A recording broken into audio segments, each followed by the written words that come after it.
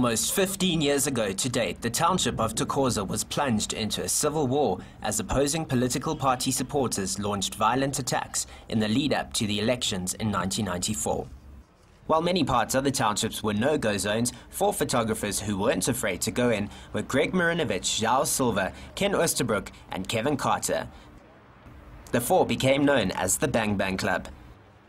It was here that Oosterbroek was killed in a crossfire on the 18th of April 1994. Marinovich was injured in the attack. This will undoubtedly be one of the most dramatic and emotional scenes in the film, so in order to capture the essence of this scene, Silva accompanied the actors to the location where he described in detail what happened on that day and the succeeding days leading up to the first democratic elections. The first day when Ken got killed, they were taking pot shots from the houses, but they weren't advancing. They were letting the NPKF do their thing. So they were watching. NPKF was new, so they were also checking to see, let's see what these guys can do. They were going to do, yeah. Well, they lost it one day, and that was it. One day in combat, and they got pretty much off the streets.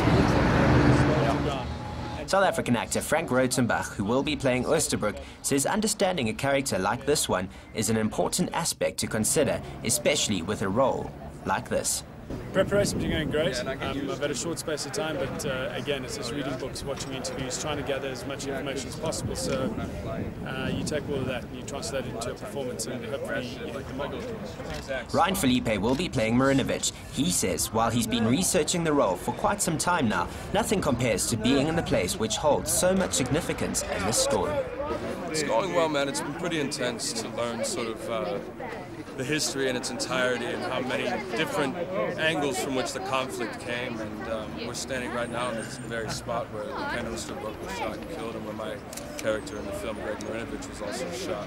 And you know, when you spend a lot of time getting ready to make a film, you read the book, and to finally be in the place actually means quite a bit, because you kind of until you're actually there, it's all just in your imagination. So now to kind of see it and put it all together is a pretty big deal for me. And it's a great thing to have experienced before I start making the film. You know? It's a crucial part of the stories. Getting into character is another aspect that the stars are taking note of ahead of filming these scenes. Both Phillippe and Rothenbach seem to be taking well to the photographic process. Josh showed me that it's not the holiday photograph where you sort of focus like this. It's right here. It's kind of, this is your weapon, you know, and you're rolling with that. You're going to learn how to load film, because remember, it's not digital. So these guys would carry their pouches with their film and stuff, and you know, quick load, quick go. And a lot more sparing with their pictures and stuff, because you got 36 in the film, and if you at the end of your roll and some action starts erupting, you're losing it. Whereas with digital, you know, just keep going, put in your memory card, take another 10 million pictures. You know, so there's a lot more to it. You know, it's a bit of an art to be a combat photographer.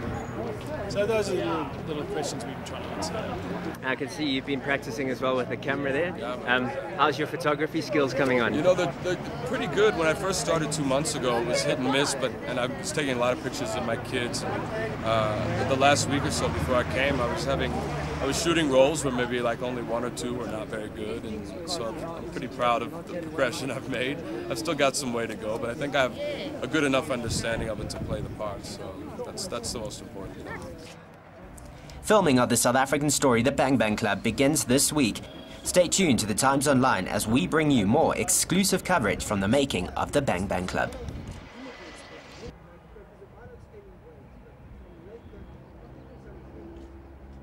that point.